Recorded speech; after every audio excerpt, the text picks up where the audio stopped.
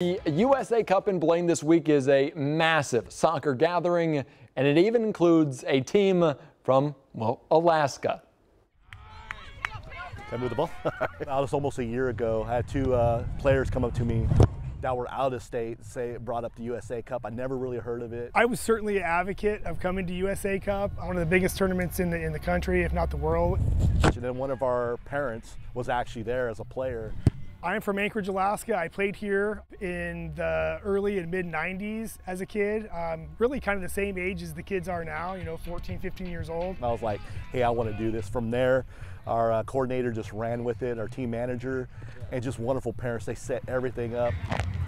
Originally, I'm from California. That was not a bad idea. I coached, had the honor coach for LA Galaxy Academy out of San Diego. I moved to Alaska about 2 years ago. Up there in Alaska, it's pretty competitive, but you can definitely tell here it's a lot different.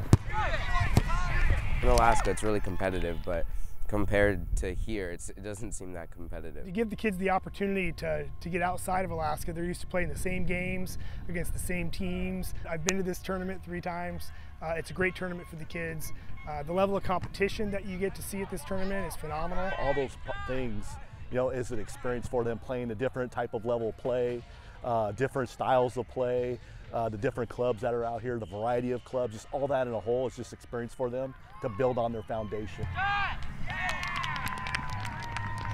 And those kids from Alaska, yeah, they don't complain about the cold here in Minnesota. We can't complain about the cold here in Minnesota because Alaska is a little bit different.